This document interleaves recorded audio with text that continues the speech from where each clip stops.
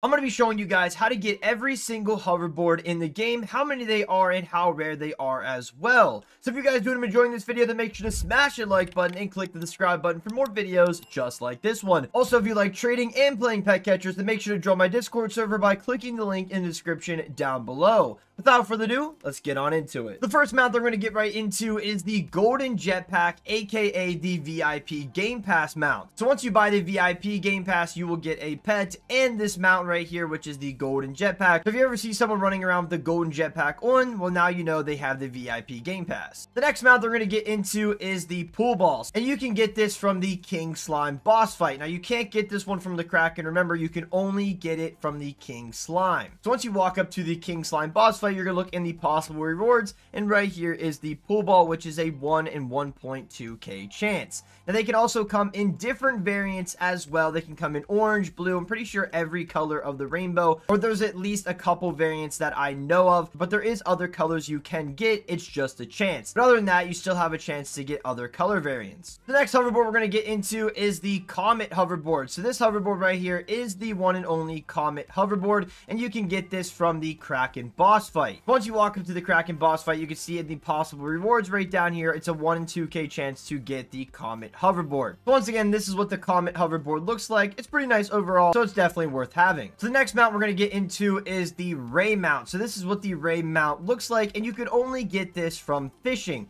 So if you hop in fishing, you look down here beside the prismatic egg, you're going to see a 1 in 50k chance, and that is the Ray mount. So you definitely can make the odds a lot easier, but either way, this is where you get the Ray mount, and the only place at that. Once again, this is what the Ray mount looks like. It's pretty cool, but it's also pretty generic as well. So either way, it's pretty cool to have in your inventory. The next couple of mounts that we're going to get into, I don't personally have, so I won't be able to show you what they look like on my avatar, but either way, we're going to talk about them, so let's get into it. The next mount that we're going to get into is Bruz mount. So as you can see, you get this mount right here at quest 250. So once you complete 250 of Bruz bounty quests, you will get his personal mount. Definitely going to take a little bit because 250 of Bruz bounty quest definitely is going to be a grind, but either way, it's worth getting the mount eventually. The next mount that we're going to get into is in Sunset Shores, and that's from the Old Sailor. So if you walk up to his board, as you can see, there is a turtle mount. So if you complete 200 of Old Sailor's fishing quests, then you will get the one and only turtle mount. So I'm pretty sure the Old Sailor mount and Bruz mount actually have serial numbers since they are secret mounts. I could be wrong though. I haven't confirmed that yet, but it definitely is possible since they are a secret rarity mount. The next mount that we're going to get into is in Dusty Dunes, and that's by playing the Ancient Dig minigame.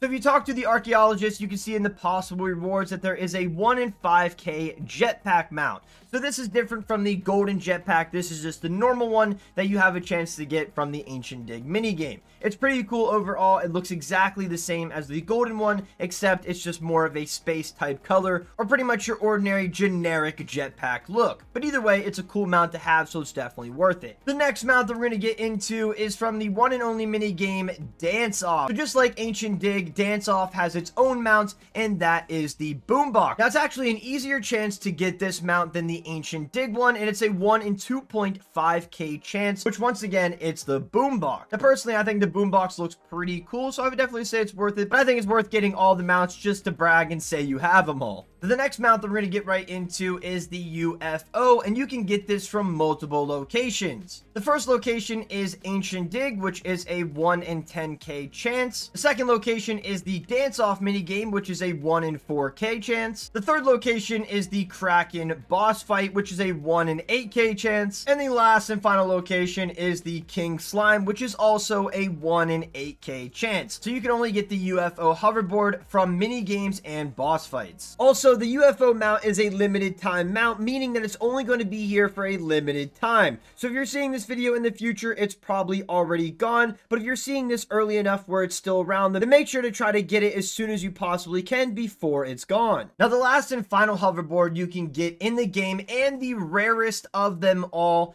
is the prismatic hoverboard. So there is only one way to get this hoverboard, and that is from the prismatic slime. It's an enemy that can spawn in any of the regions, but it's a 1 in 1,000 chance of spawning. Once that prismatic slime spawns and you defeat it, it has a chance to drop multiple items. It can drop every single prismatic item, and then it has the chance to drop a prismatic hoverboard. Now, dropping the prismatic items are already rare, and it also has a chance to drop the prismatic elixir, which is extremely rare, but the prismatic hoverboard is unbelievably rare. That's what it's labeled. It does not have a specific chance either. There is no chances to find out, 1 in 1 million, that type stuff. So you pretty much just have to defeat the prismatic slime and hope to have a chance to get it. Like I said, it is the rarest hoverboard in the game, and the chances of getting it are extremely rare. So if you've already gotten it, then you are extremely lucky, and congratulations. I personally haven't even seen the prismatic slime enough to even think about getting that hoverboard,